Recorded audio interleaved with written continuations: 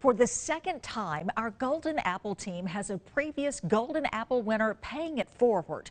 Bill Riles takes us to Daphne and Baldwin County's virtual elementary school to recognize another outstanding teacher.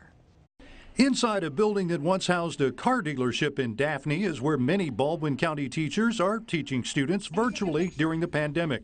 It's where we found Mackenzie Hines with her main teaching tool in tow, her laptop. You are a Golden Apple Award winner.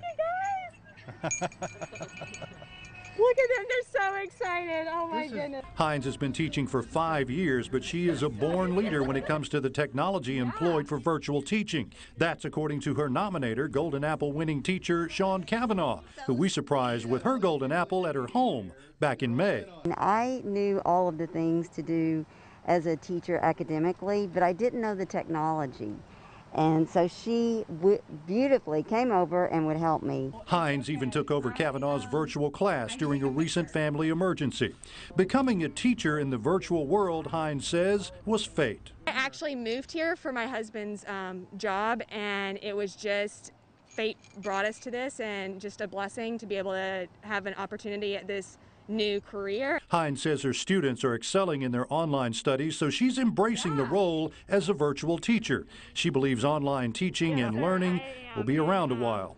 Yes, it really, I mean, it's a new outlook on what technology and what teaching is going to be for the future. Our congratulations to Mackenzie Hines and Baldwin County Virtual Elementary School for a job well done. Bill Riles, WKRG News 5.